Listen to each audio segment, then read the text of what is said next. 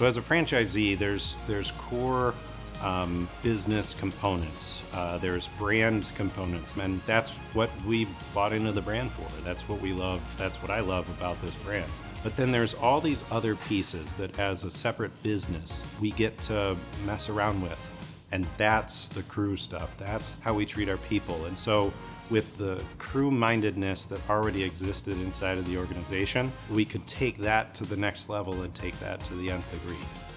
Really, when you looked at it on paper, it almost seemed too good to be true with the benefits that they talk about, the quality of life, the crew parties, the manager. I mean, just a lot of development and a lot of emphasis on people development.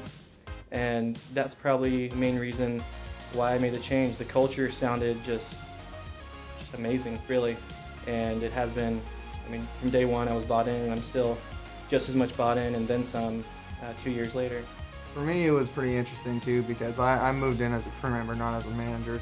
I went and took what was in front of me, and hard work is only what's gotten me here today. So it was a lot for me to see that I could do that, because there was a while there at previous jobs where I felt like it wasn't possible.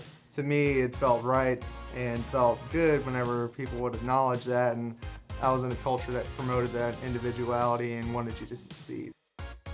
When I do an interview, when I'm trying to hire crew members, I look for someone that's very upbeat, outgoing, someone that has contagious energy, not just to the crew members, but also to the customers.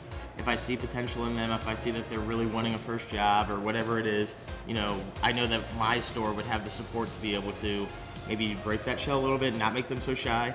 And it might actually help find that person more, 16, 17-year-olds who are still finding themselves. I think that Raising Cane's is a great company, Raising Cane's of Ohio, to definitely find yourself. I'm excited to grow. I'm really excited to grow. I'm excited to see other stores. So I want to branch out and meet all the other people. I'm excited to make more, grow more relationships, because I've grown such great relationships since I've already started working here, and I've made some really good friends, and I'm excited to see who all I can meet and who all I can reach out and touch.